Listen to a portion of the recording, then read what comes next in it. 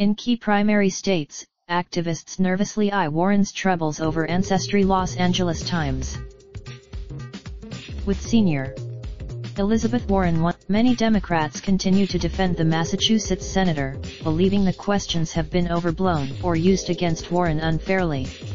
Yet with so many, she needs to get everything out and hope that's the end of it, said Judy Reardon, a New Hampshire environmental activist, who is a former Democratic state legislator and top staffer to senior Jeanne Shaheen. The latest round of trouble comes at an important point for Warren, as she prepares for the official launch of her campaign with a swing through early primary states starting this weekend.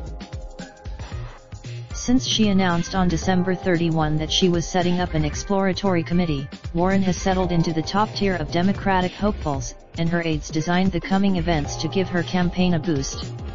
Instead, last month, Warren's allies were pleased after her initial, when she became the first major Democrat to open a presidential exploratory committee. Her speeches were Warren believed she had settled as many questions as she could, having cooperated last fall with an extensive Boston Globe review that showed the claims had in a series of jobs as a law professor. But any sense of relief was premature. Last week, a disclaimer on the card says the information on it would be used for statistical purposes only and would not be publicly disclosed, supporting Warren's insistence that she did not use the claim for professional advancement. Nonetheless, Warren, in an uncomfortable scrum with reporters in the hallway of the Senate on Thursday, would not say directly whether more such documents might exist. All. The issue, at minimum, has distracted attention from the topics Warren wanted to talk about.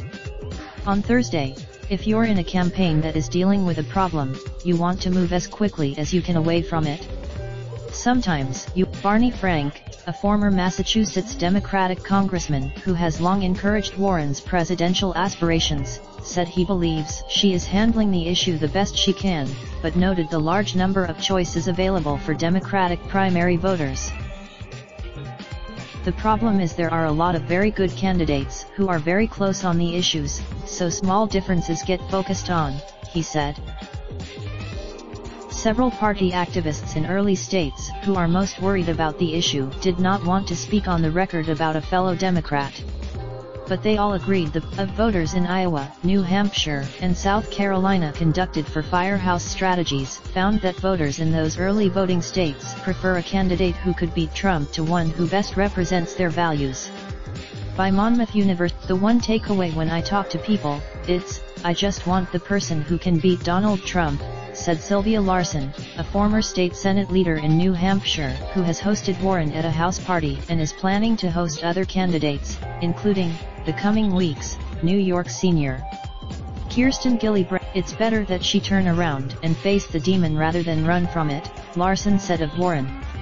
The people that I hear, some activists said they believe Warren is simply the first candidate to face a tough issue and that it's more important to see how she handles it.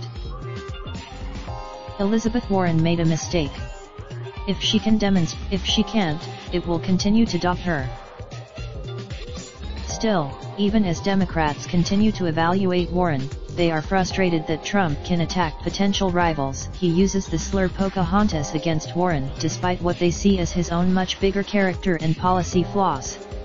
Many blame the media. This is 2016 emails coverage all over again, tweeted Brian Fallon, the press secretary for Hillary Clinton's 2016 campaign.